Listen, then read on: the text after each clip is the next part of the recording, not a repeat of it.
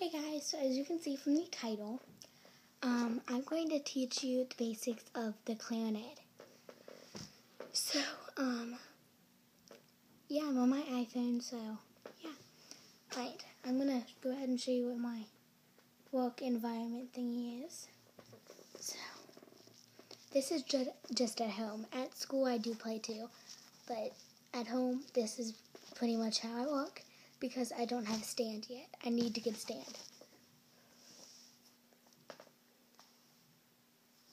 That is where I put my my music, and then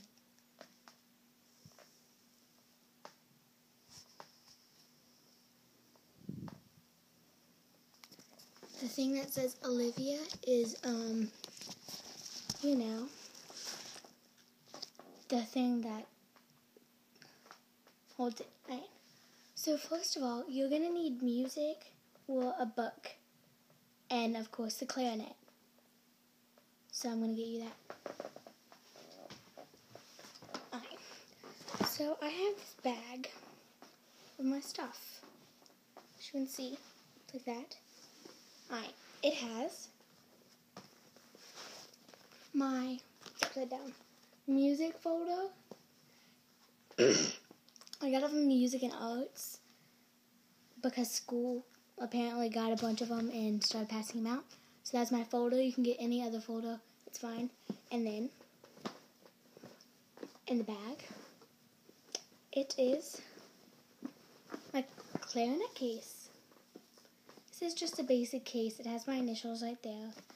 But it's just a basic case. Alright. So now I'm just going to fold this. And if you want to see what it looks like, it's this. It's not that big of a deal. I just got it for my bike basket, but I ended up putting my stuff in there because it looks cute when I'm holding it down the hall and stuff like that. So I'm just going to fold it in a box and then set it on the ground. Right. So in my book holds the music I have to do for school, for a concert.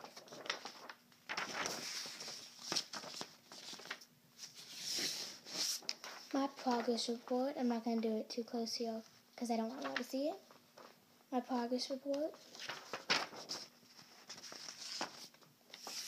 And my band practice record. So, just so my band teacher can keep track of when I practice. And then my book. Almost everyone needs a book, but, you know. And if you're doing the clarinet, it should say this up there. It'll say B-flat clarinet. So I'm going to get my book out. But I don't really need it, so I'm just going to put that behind the camera. Alright. First thing I need to do is show y'all how to put the clarinet together. So I'm going to get away from my hand. Alright. You see this bell thing? It's a bell. That's how it's pronounced. Alright. And then you want to get this.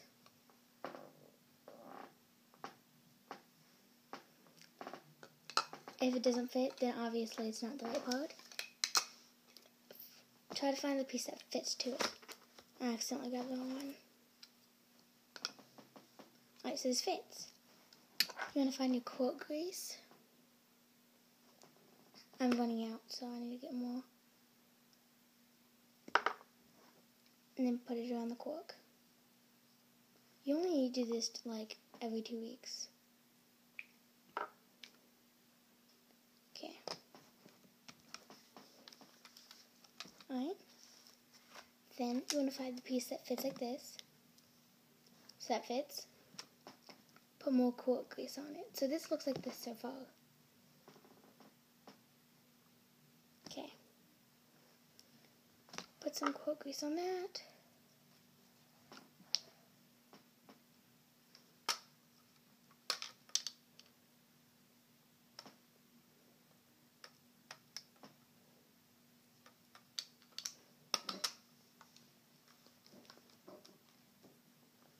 Okay. Now it looks like this. Alright, so for this part, you'll see it has this. I don't know if you can see it right there. Okay. And then this is this. You want to put them on so that and that fit exactly over top of each other.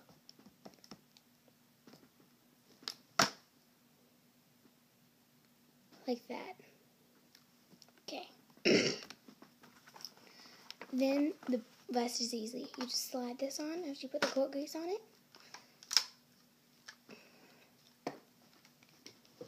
Oh god, I almost fell. It should slide on very easily. Make sure everything's matched. And then put the top on. My top goes on very easily because it's not the right top mouthpiece. My other mouthpiece, the whole cork fell off, and I didn't have the $60 to replace it. So I bought another one from a lady that was selling it unused. Okay. Now everyone should come with this. It's called the reed. Suck on it as you put on the mouthpiece like this.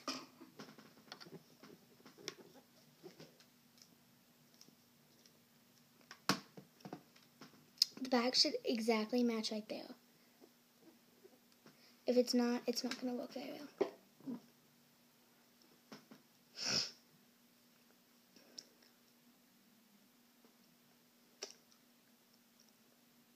Okay, it's on. Then you want to match it exactly like this.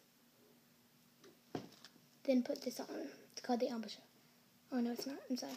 And then you want to push it down and then tighten it. So your clarinet should look like this.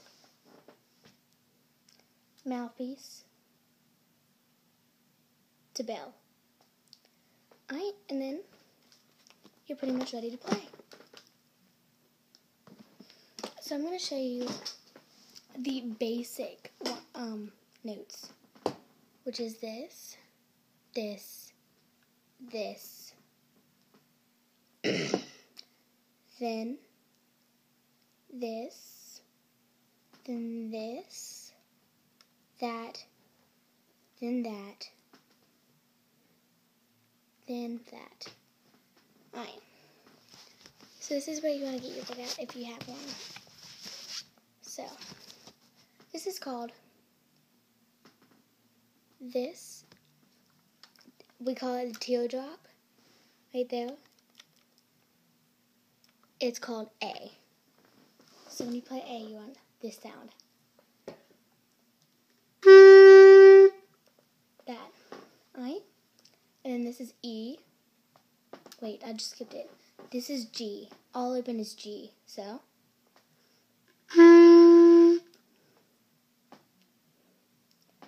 And this is F.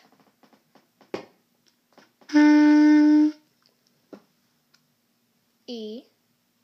These two are E. The thumb and the pointer finger. D. You just add that finger. Then C. All three down. Plus the thumb. Alright? And then this is F sharp. No thumb, but this. So in class we'll go like this.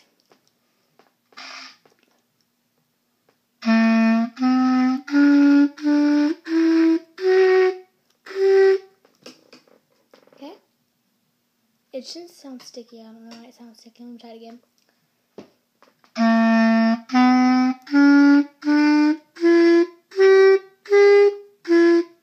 Alright. So it's C, D, E, F, G, then A. There's the basic ones. And what you want to do if you heard in the note how I stopped, you don't stop. It's called tonguing. What you do is when you play, you want to put every time you switch notes, put your tongue right there. Right there. Like this. And you'll hear it stop so you can breathe. This is what it sounds like without tonguing.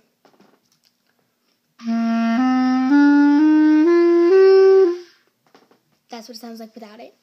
I think it sounds better with tonguing, so. And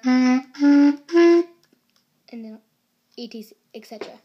So yeah, I hope you liked it, and that's the basic ones. Yeah.